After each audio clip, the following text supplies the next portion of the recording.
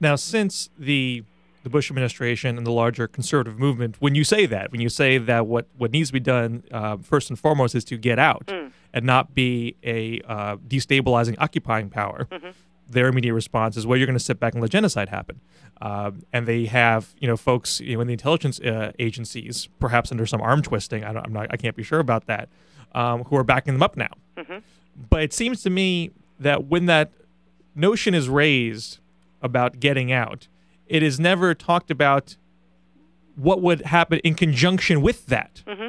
So that's not just getting out, but there'd be other diplomatic and economic things that would happen at the same time. What would you say needs to be done in concert with getting out? Well, if our goal is to stop the various sectarian interests in Iraq from killing each other, we should not be arming the 1920 revolution brigades in Western Iraq. You think? We should not be. I mean, how is it that we're simultaneously arming Sunni tribes and Sunni insurgent groups, giving them money and weaponry, and supporting the Shiite-led government that they're clearly going to go to war with? Well, that's the story of Anbar you're talking about right now. There's all this talk that Anbar is the great success of the new strategy. Senator Jim Webb, one of the new Democrats out of Virginia, had pointed out, this is not some great success. This is simply enemy of my enemy is my friend. Yes. If you're gonna supply me with arms, I'll happily take out the Al Qaeda guys for you. But in the meantime, I'm getting geared up for a broader internal civil war. Yeah, I mean, if you're worried about preventing genocide and tamping down violence in a riven country like Iraq, you don't start by dumping AK-47s on the country. You don't stop by arming the most militant of those groups for these short-term gains. You would only do that in a country that you don't care what happens to it in the long run. You would only do that in somebody else's country that you're going to leave. I mean, the way that they're approaching trying to achieve some sort of short-term benefit so they can justify staying in Iraq through the end of Bush's presidency and put this occupation onto whoever the next president is doing stuff that is at direct cross purposes with what they're saying the long-term goal is in Iraq and why we can't leave. And so, yes, we have to worry about the horrible threat to civilians in Iraq. But it's not like things are great for civilians in Iraq right now. The best hope for civilians in Iraq is that they have their own government and a real government that holds the country together. The best hope for us helping them toward that end is for us to get out. And if there is genocide in Iraq, and if things do get worse even for civilians than they are now, that's a legitimate international mission in terms of the international community coming in to stop that. That is not some American foreign army standing in their streets occupying them. That's something that the international community can and should deal with, and we should pay for if that happens, because we created the problem in the first place. But our occupying their streets only prevents them from ever, ever, ever getting on their own 2 feet. Let me shift gears a little bit. You recently interviewed one of the presidential candidates, Joe Biden. Now, how many candidates have you interviewed directly now? Oh, that's a good question. I've interviewed Barack Obama, Dennis Kucinich, Joe Biden, Mike Gravel. That was fun. Trying to think if I've interviewed any. I don't think I've ever spoken with Chris Dodd. Clinton or Edwards? Have I ever spoken? I have interviewed with John. I have interviewed John Edwards. Actually, the John Edwards interview was really good. Hillary Clinton I spoke to in the last election cycle, but not in this one. Although I had a really funny interview with Terry McAuliffe in which he spent half the interview promising me that he would get me an interview with Hillary, and then it never happened, which I thought was just such a great microcosm for the McAuliffe wing of politics.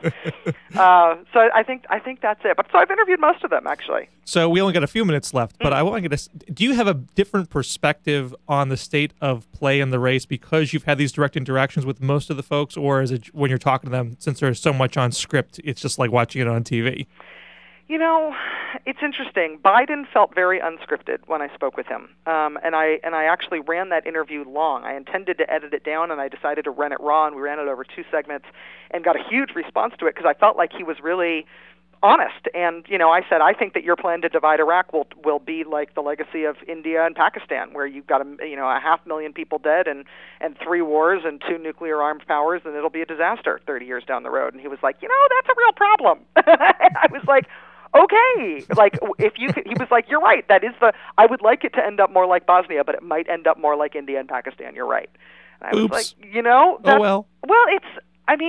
at the same time, nobody's saying there's a great idea for Iraq, but he's saying, yeah, that is the risk with what I'm proposing. And I just felt like, oh, you're off script. That's great. You know you're on Air America, so nobody's going to quote you. So that was nice. Barack Obama was the most disappointing interview because he comes with this charisma anticipation problem, which is that you expect him to blow you away, and he was boring. Well, he generally blows you away on the stump, but is less scintillating in the one-on-one interview or in the debate format. It's not his strongest format. He doesn't even blow me away on the stump. I mean, he did in 2004. His convention speech was amazing, and some of the excerpts of speeches that they posted on his website in terms of his video clips and stuff, like I can see that they are moving to people. I have never.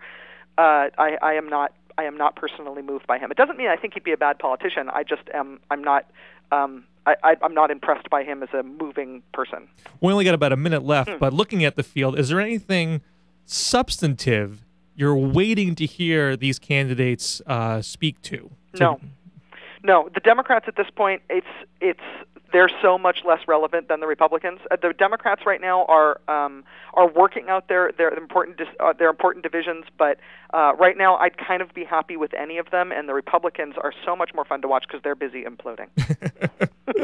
Well, it's been great having you on the initial broadcast of the Liberal Oasis radio show. Thanks so much for making the time. Bill Scher, congratulations on the show. I'm so happy you're on WHMP. I appreciate that. Take care.